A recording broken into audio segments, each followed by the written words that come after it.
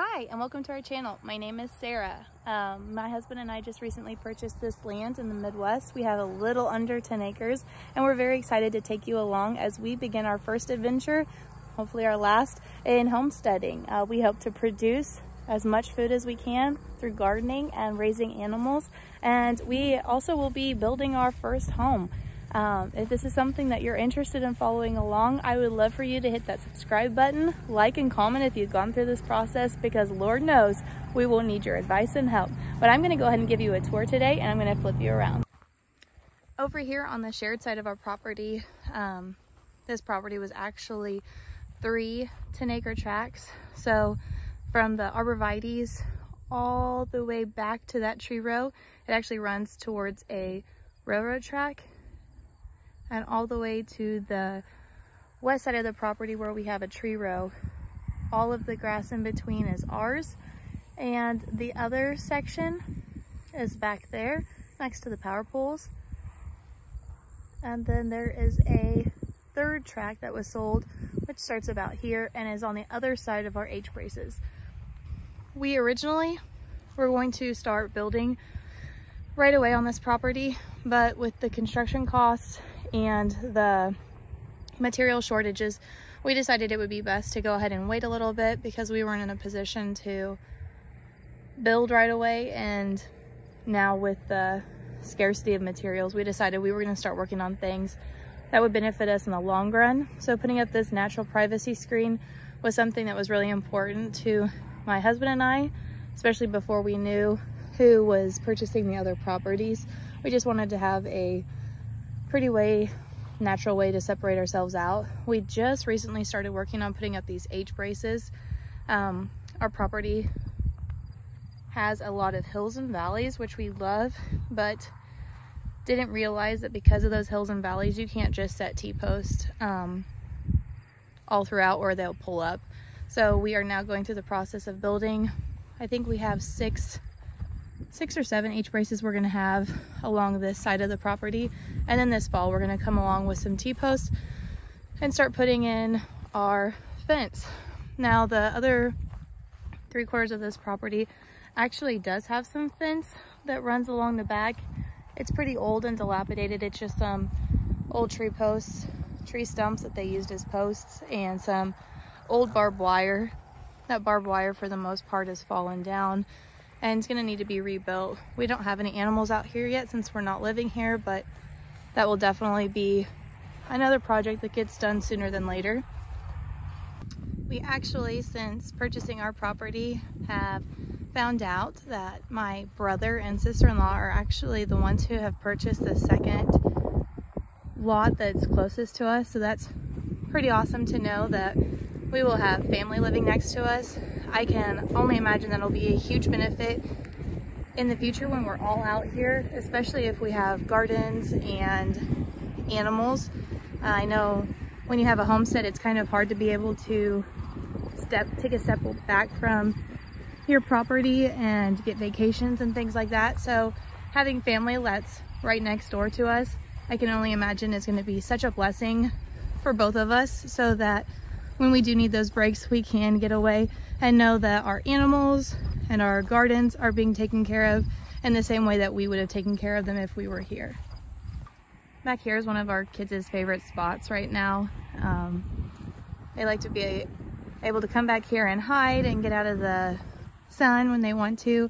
They had left a bunch of hay bales. We have since used those for some gardening projects and mulch around the property, but they would play back here and act as if it was their fort, and they just absolutely love having this little hangout area. We can't wait to get a big tire swing or some kind of a swing that we can hook on this and allow them to have a fun area where they can just come and play and hang out and really start to fall in love with this place. This tree is huge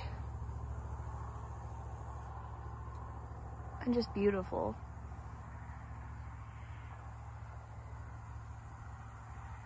When my husband and I were walking the back of this property, we actually came across a bunch of different things that we found growing, which has really been an adventure. Every time we come out, it's fun for the kids and I to walk the property, see if there's anything new that we see. Google Lens has really become our friend.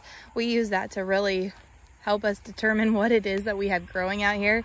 But this plant right here in particular, it's growing up an old fence that we have over here. You can kind of see the vining going on. And from what we can tell, it looks like it is some sort of grapevine. There's been a couple of different ones, muscadine and then just a wild grape. I did not see any berries on it, but we did not purchase our property until the 1st of May. And so I don't know if there were berries on this at some point, but we also had a late frost around here. So it very well could have had something on it. And they just didn't make it through that late frost that we had. The back of this property was full of these wild sunflowers. It's so fun to come out here and see them. We back up to a railroad track, and unfortunately this overgrown area is on their side of the property, the county's or the railroad's property. And right after we had purchased this land, they had come through and done a burn. Not sure what it was. There must have been a noxious weed that they were trying to kill off, but it ended up burning over into our property. Look at those beautiful flowers. And you can see that this post right here, it was completely burned, and so was all of the grass on our property. It did really good for the ground, but it also caught a huge spruce tree over here on fire.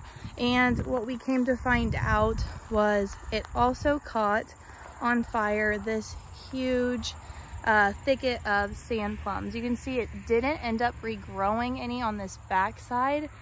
So I'm not sure if that's going to come back in the spring. We haven't taken it out because I'm still holding out hope. The spruce tree was starting to grow back, but there is thickets all along this property. This is the north side of our property, and it is covered in this huge, let me step back, this huge sand plum. I'm gonna call it a thicket. I'm sure there's a tree in there, but it has just continued to spread and spread and spread. Now this year, we only got 2 sand plums off of it. Again, we had that late frost, and from what I've read, sometimes sand plums do not fruit year after year. So I'm hoping that this next year we can have some sand plums, because my brother-in-law has made some amazing sand plum jelly, and I would love to be able to harvest and produce that off of our own property. So if you have any ideas on sand plums, if you know anything about them, could you leave that down below? Let me know. Do you think that that dead area will come back from the burn, or should we cut that out? And is it true that sometimes you won't get a fruiting year on your sand plums? Because I am completely new to this, and while I love doing research, I find that generally asking folks that have them or have been familiar with them either in their childhood or currently generally can give me a better idea of what to expect from this. Walking down the rest of the north side of our property, we just have some random trees, some dead trees that we've been waiting to cut out. It has just been so hot here. We were waiting until fall hit so that it wouldn't just zap all that we had out of us on the weekend. So there's some more dead area, and I'm really not sure if those are suckers in the middle that are growing out of that dead area, but all of this will be coming down this fall. So I'm excited to see inside of there and see what it looks like afterwards. We have this huge area over here. We have some goldenrod, which I'm super excited to see is out here. If you're not familiar with goldenrod, from what I have heard, is goldenrod is loved by bees, and in the future I would love to have some bees out here so we can harvest some honey from. So seeing that it's growing wild and native out here is awesome. I also believe it has medicinal purposes. Again, I've never done anything with it. Most of the ones that I see in the nurseries are ornamental, and I believe you generally don't use those for medicinal purposes. We also have a bunch of, I think it's Johnson grass, We've been mowing it down, but this area drops off back here into like a little creeked area. And so we don't really go too far back in that. We're gonna have to get something to trim that down because it's very invasive and we do not want that. We do not want that on the property. You can also see in the ground, we have a lot of big holes. I am not quite sure what goes in and comes out of those holes, nor do I really want to find out right now. But I'm hoping that soon when we're out here, we will see less and less of those on the main body of our property, and that hopefully they'll move into the wooded area that we have. I'm afraid they might be foxes or something like that, and I really do not want to bring out some guineas and chickens and rabbits and end up having them all eaten out here. This is the very back side of our property now, and one of my favorites. It sits in this little cove or valley.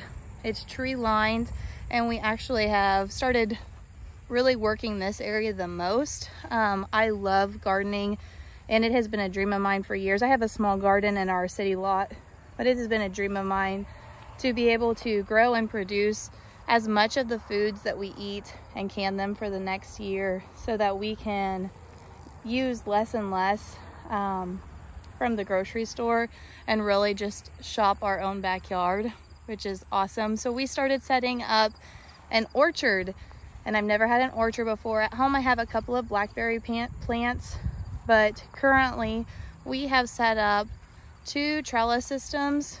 I believe we have 12 blackberries planted in the ground. I just got those at the local nursery. I'm not sure if they'll fruit next year, but hopefully their second year. I believe they're biennial plants, so that they will produce a cane next year and then fruit the following year. And then I have 2 16-foot beds, and these beds have blueberry plants in them. I can't wait to be able to come out here and pick blueberries and blackberries from this part of the orchard. This one has a tarp over it. It's a mesh tarp. We have a lot of deer activity out here, and my big concern is that the deers will come and try to rub up on here. So we purchased this netting from, I want to say Orchlands or Tractor Supply, and we're using that as a way to keep the deer from being able to rub and knock them over or eat their leaves. Now the sides are exposed and rain is able to get in through there, so that's beneficial. They won't be missing out on any of the rains or winds that rains and snows that we get around here. And then that's the last blackberry bed currently. And then I have these 5 trees. They're teeny tiny. They are fig trees. Honestly, I am so excited for these. We had to put cages around them again. Our tree row is right there, and it is a thick forested area, and there's a creek down there. So we have heavy activity over here with deer. So our biggest concern was just protecting our initial investment in this orchard. But it is going to be seriously one of my favoriteest spaces on this property. We plan to put an additional 5 fruit trees on the other side of that blackberry bed, and in the center I want to have a sitting area with some strawberry beds around it, and then in the back we will repeat this whole setup. It'll have grapes and red raspberries.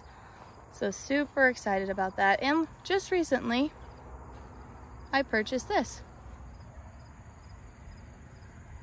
I thought it would be a nice way to invite all of the bee friends to come and help support and pollinate this new orchard. Well, I hope you've enjoyed walking around our property today. I can't wait to bring you along as we start really transforming this space. We are getting ready to get some electricity brought out here. We had to cut into our tree row, which was sad but necessary, and hopefully soon we'll have a well out here. Right now we have to trailer in all of the water to water all of those arborvitaes up there on the ridge and all of the fruit trees over here. But until next time, friends, we'll see you later. Bye.